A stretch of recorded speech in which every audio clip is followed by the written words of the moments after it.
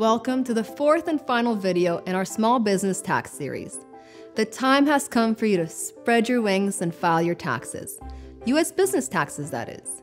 If you haven't already watched our other videos on common tax deductions, tax credits, and preparing to file, head on over to the links in the description below.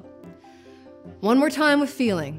This video is for informational purposes only and should not be relied upon as tax or legal advice. Since everyone's tax situation is different, contact your tax advisor if you need assistance. To start, let's talk dates. You can usually start filing your taxes at the end of January. Returns for partnerships and S corporations are due March 15th, and returns for individuals, sole proprietors, and C corporations are due April 15th. The exact due dates can vary year to year because of holidays, weekends, or special relief measures, so you'll want to verify exactly when your state and federal taxes are due each year. There are 3 ways you can go about filling out and filing your tax forms with the IRS. Download and prepare forms manually, use a tax preparation software, or hire a tax pro. Let's review each option in more detail.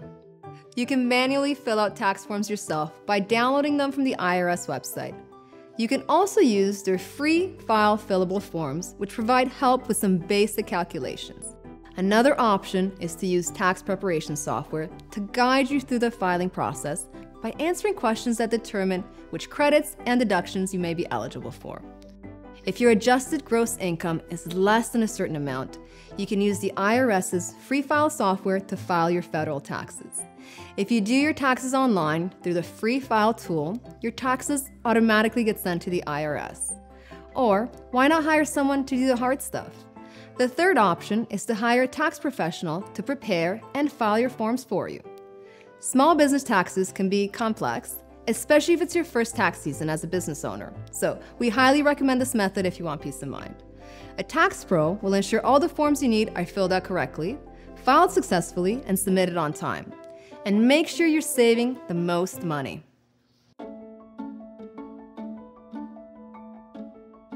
But stylish pantsuit person, you say, we came here to learn how to file our own taxes.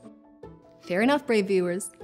Thankfully, the process for filing your personal taxes is the same as it was before you were a business owner, but with some added steps. If you own a sole proprietorship or single member LLC, you'll need Form 1040, as we mentioned earlier, along with Schedule 1, which is used to report other income and adjustments.